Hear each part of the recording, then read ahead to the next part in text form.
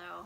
I want to answer a question about that someone asked me, and it was, why would a woman need to see a pelvic PT after they have a baby? And it's a great question, and I will say that we are needed and very helpful for a couple of main things.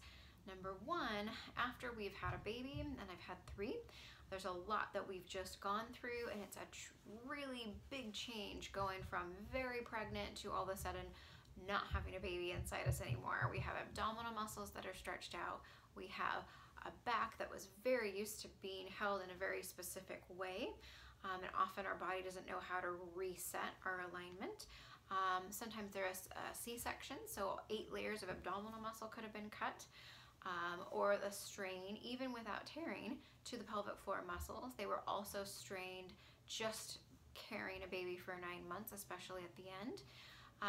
So we are a really good person to assess how is someone coming along in their healing process, and fully assess hips, backs, muscle, soft tissue, scars.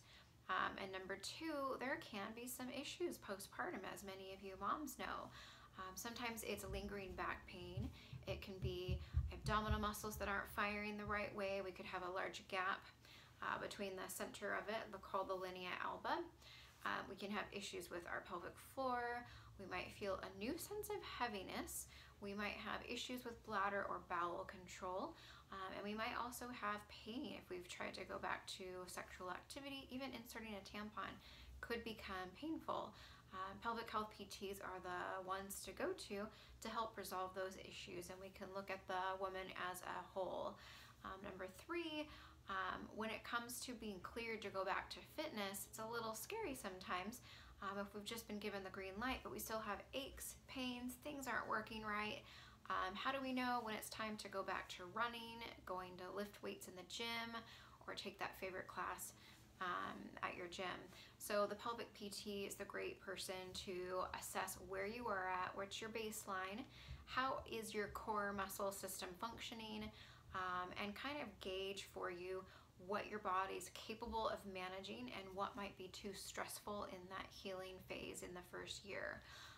So we can help women get back to running, weightlifting without the leaks, without the back pain, and also address any other pain issues.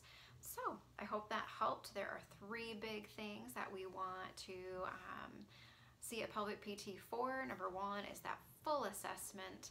Number 2, resolve any issues, back pain, neck pain, pelvic pain, abdominal issues, bladder issues. And number 3, give you a full assessment for that return to fitness. Maybe you don't have lingering issues, but you really do want to go back to running, and you don't want to risk injuring your pelvic floor while it's still healing. There are some risks to return to activity early on. So I hope you have a good day. If you have more questions, you can always message me here. Thanks.